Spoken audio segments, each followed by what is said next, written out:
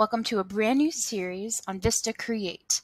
Vista Create is a program where if you're not interested in learning all the details in Photoshop or you're not interested in drawing in Illustrator, this will get you started with your social media. So if you need to create something quick for Instagram, or you need to create a Facebook post where people will respond, or a YouTube header or a thumbnail for YouTube or something for Pinterest, this has all the templates. This has all of the sizes and dimensions that you need, and even color schemes, and it can get you started really well.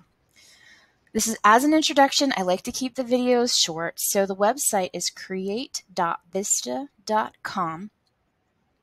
I'll put the link in the description of the video, and there's going to be a login or sign up, and I just created a Google account.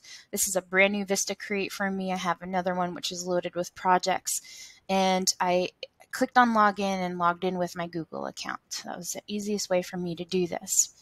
And this is kind of where your home is at, and you can see down below that I can create something of a custom size. I can pick, like, I know I want an Instagram post, so I can go ahead and click on that right away.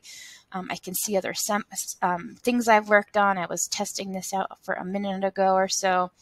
I can see some templates that are out for me, some that are new, some that are featured.